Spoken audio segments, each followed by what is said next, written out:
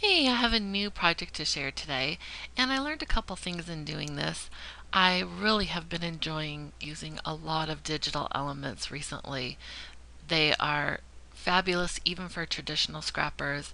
There are so many choices out there, and you don't have to wait for the mail to come for any embellishments or drive to the scrapbook store.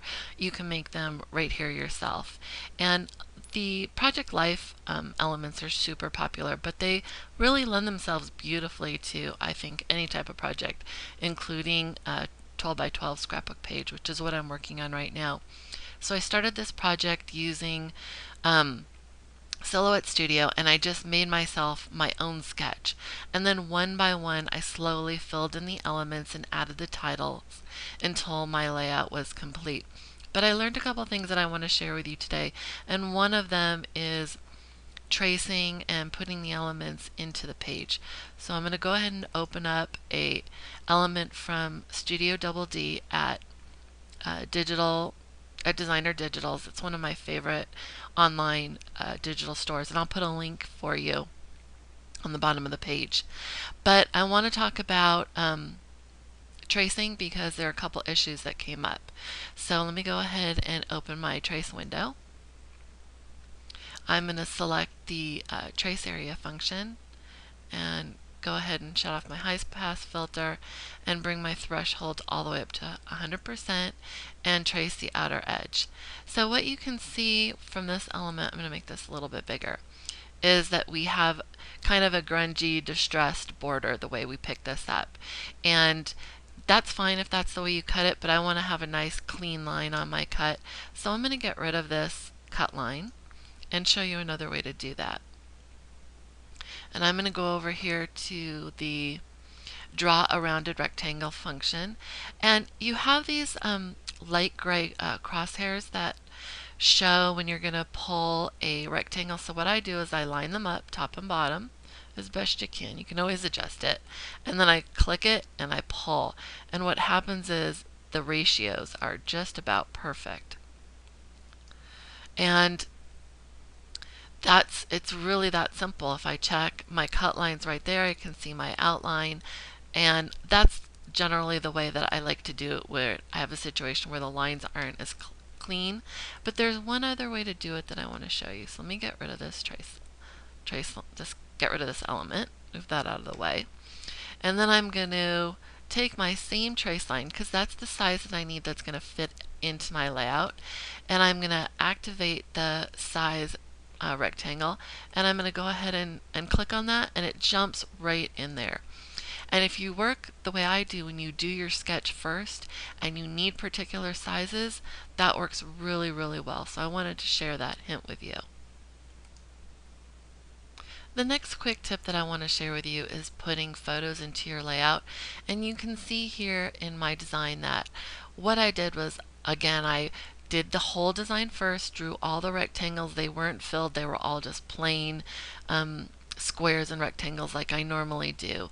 But a lot of times when I go at the very end to put in my photos, I have to crop my photos to be the exact size that I need.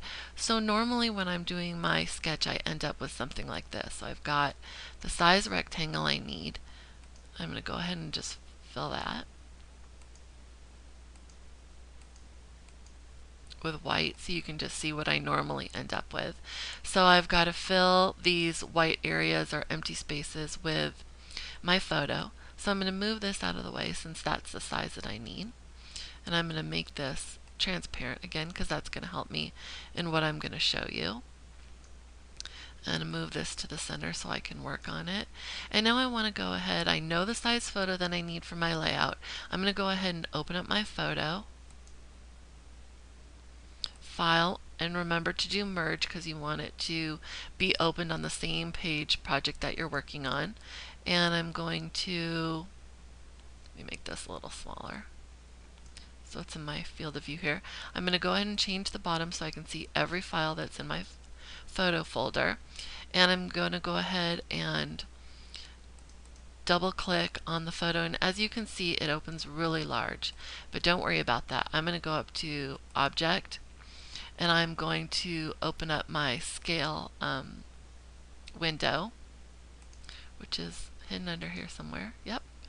And I'm going to lock my aspect ratio.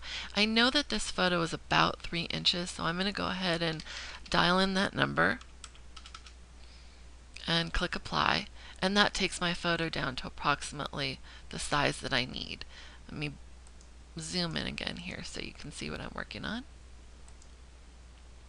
So here's my photo of my daughter, and I want to go ahead and crop this to be this size. So I'm going to make it slightly larger. I'm going to send this to the back so that I have this outline that I need right in front. I'm going to put this down exactly where I like it. I want that little shoe to show, and I can pull this in a little bit smaller and use my arrow keys to line this up how I want to line it up. And then I'm going to keep that selection on the red outline, which is my cut file. And in addition to that, I'm going to activate the picture, and then I'm going to go up to Object, Modify, Crop.